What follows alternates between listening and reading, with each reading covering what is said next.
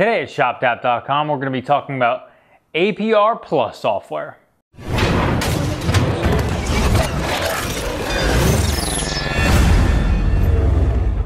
Okay, so yesterday, APR announced the APR Plus software. It was followed by a firestorm on the internet, obviously because there are a lot of people for a long time who have been searching for software options that will allow them to retain their new car warranty while still having the added performance benefits of software. So notably, that's a normal thing that people would be super excited about, and makes sense because people have been searching for that forever. And a lot of the deterrent for people to tune their vehicles is going to be warranty related.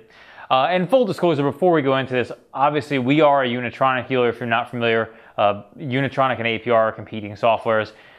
This video for me is more about comparing not necessarily one software to another, but more discussing the traditional software options versus this new software option which is out there and going to be a popular thing that people look to because of the warranty associated with it. Now, keep in mind, while this is a warranty associated with it, it is not a factory warranty, and APR is very upfront about this, that it is a third-party warranty and it is also a powertrain only warranty, and it basically replaces the factory powertrain warranty in your vehicle. So if you look at their verbiage that they have listed here, it specifically states about it being a 5-year, 60,000 mile powertrain warranty, and it replaces your factory warranty. Now that obviously creates some big question marks in regards to the bumper-to-bumper warranty on vehicles, and we'll get into that later. But I just want to talk a little bit about how this warranty affects it and your options when tuning with this warranty.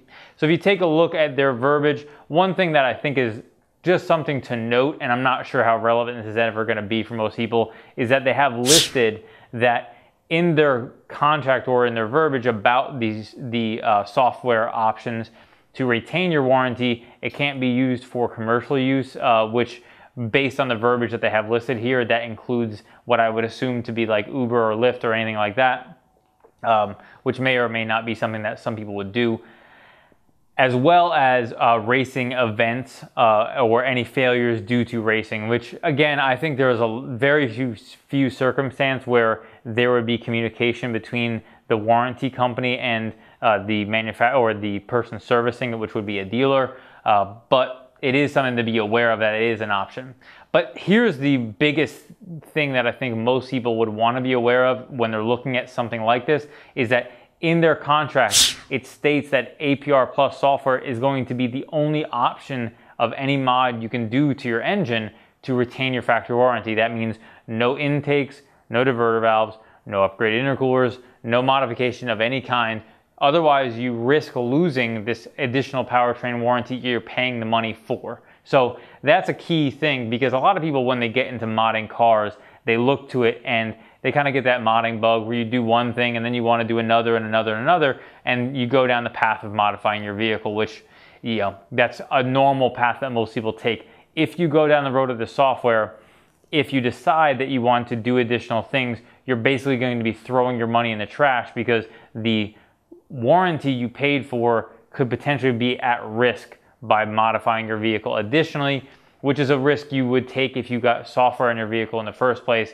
And at that rate, why would you sacrifice power potential, which for safety, which is what the whole reason why going with APR Plus software. So that's kind of a big thing that most people might overlook, that I think is an important factor when looking at this software. Okay, so the next question is going to be around power. Now, I actually answered a question on the Ask DAP show. If anybody who's not familiar, we do a Q&A show where we answer questions from the Volkswagen Audi community. But I answered a question about 2 weeks ago, specifically talking about factory tunes on vehicles, and at which point I said this: if they ever did, it would probably be a much more watered down version than what the general aftermarket is used to. And because I suspected that any type of warranty-backed software would have some concessions in power, this is definitely fits along those lines. The GTI software, if you take a look here, gets around 50 horsepower, 40 pound-foot of torque, and the Golf R gets about 28 horsepower and 40 pound-foot of torque. The cost of those is based on a monthly payment. So They don't really specify exactly what it is because they have it going through dealers only at this point. My understanding is that it's intended only for Volkswagen dealers to offer. Most likely that will go through the F&I or finance department at dealers based on the structure of how they have it laid out. And it would be purchased either post or with a new car warranty. It's intended to be rolled into financing of your vehicle. So they have it at under $35 a month for the GTI and under $40 for the Golf R. Let's just make the assumption that it's $34.99 and $39.99 for those. And so we look at those power numbers. They are going to be less than what you would find from a normal tune. But I think the key to talk about here is going to be the power difference versus cost. So if we take a look at this sheet we have here, we have the Golf R, we have a Golf R comparison. So if we look at our chart on the left-hand side, we have the APR Plus. On the right, we have the Unitronic Stage 1 Plus software, just for comparison of what you would see on these vehicles. $39.99 per month times 60 months, which is what I'm making the assumption that this is going to be the intended average term for a loan. That comes out to $23.99.40, and that's 28 horsepower, 40 pound-foot of torque. Unitronic software, you would buy it outright, obviously not paying per month. Although, if you were to purchase from us, we have, PayPal has different financing options you can offer there. 83 horsepower, 70 pound-foot of torque. So if we look at our cost per horsepower, $85 per horsepower for the warranty-backed one, $8 per horsepower for the non-warranty-backed one, $60 per pound-foot of torque, again, warranty-backed, and then $10 per pound-foot of torque for a non-warranty-backed setup. So now we looked at the numbers. Obviously, it's clear going to be a cost benefit for just power-wise. It's going to be an advantage of a regular tune. Obviously, the main benefit of what you're paying for when you get this software is going to be the warranty and the peace of mind that you're getting that. That I think actually would be a very, very good option for a lot of people, except I have one major concern around this issue. And before we go into that, I have to kind of go into a history lesson. For anybody who's new to the VW and Audi community or unfamiliar with kind of past history, there was a company a few years back who attempted a warranty-backed software. They were called Stasis. They had warranty-backed software where basically they would say that they would cover anything that was not covered under warranty on a vehicle that had their software or one of their packages on. They did a lot of Audi S4 stuff, so they had a lot of pulleys and different stuff like that around supercharged cars. It ended up sinking the company, along with a bunch of other things and poor business decisions and that type of stuff. But a lot of the reasons why, and I know people who were intimately involved in that, and just for one example, coming from a dealer background, there's a lot of technicians who don't really care for dealing with modified cars. It's not something they want to do. And so what happens is, as soon as they find out that there's modified software on a car, they immediately blame whatever it is on the software because it's not something they want to deal with. Partly because it's unknown for them and they don't really know whether it is or is not the software, and partly just because of their kind of bias of how they believe that stuff works.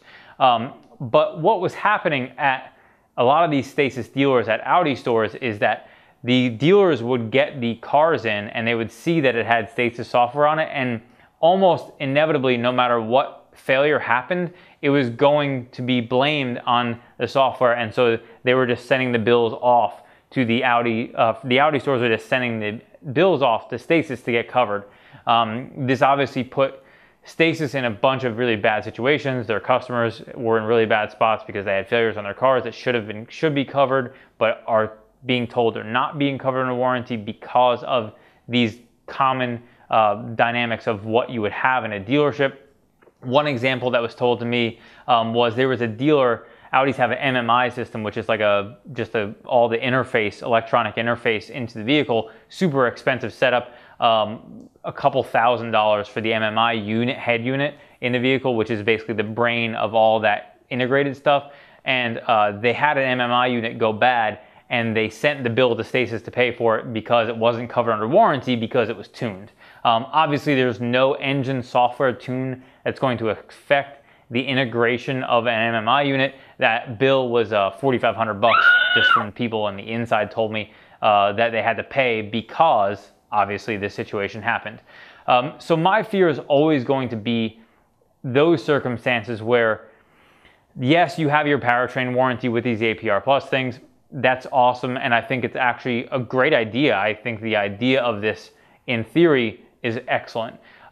My concern for anybody buying this is their bumper-to-bumper warranty. When you have a bumper-to-bumper warranty in your vehicle and this APR Plus software does not have any effect on your bumper-to-bumper warranty, but could, depending on your dealer you're taking it to. Now, if you're only servicing with a dealer who is the one who sold the software to you, the likelihood of that being a problem is almost non-existent. There's a very unlikely chance that there ever going to be a circumstance where the dealer who sold you that software is going to then void your bumper, give you any problems around your bumper-to-bumper warranty around just basic failures. For example, PCV valves or diverter valves or N80 valves or any other gambit of failures, a bad sensor of some kind. Any of those things shouldn't be an issue if you have this bumper-to-bumper warranty that shouldn't be affected by software.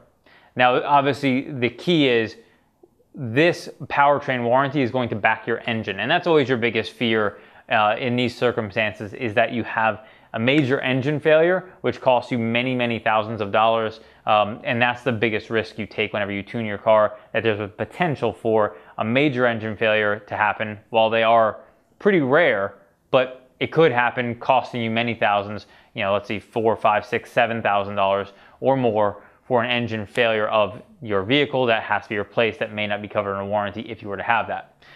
So that's my thoughts on that, and I'm really want to stress that for people who are looking at this software, to understand that if you're planning to service or potentially going to service at a dealer that is non-local to you, that doesn't offer this as a product, there's a lot of risk involved, and you should be aware that if they're not a mod-friendly dealer, they could potentially cause a situation where you're not going to be happy with that.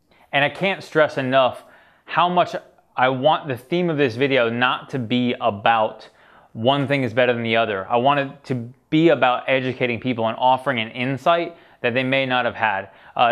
Because all the software they're offering for this is going to be Mark 7 customers in general. That's a lot of what our demographic is. I want to make sure that anybody who is a potential customer of ours or already is a customer of ours is educated on what the options are that are out there, and making sure that you understand when you're making that decision what the best choice for you would be. I'm not making that decision for you, only you can, and you decide based on the information given whether you feel like that's the right choice for you or not.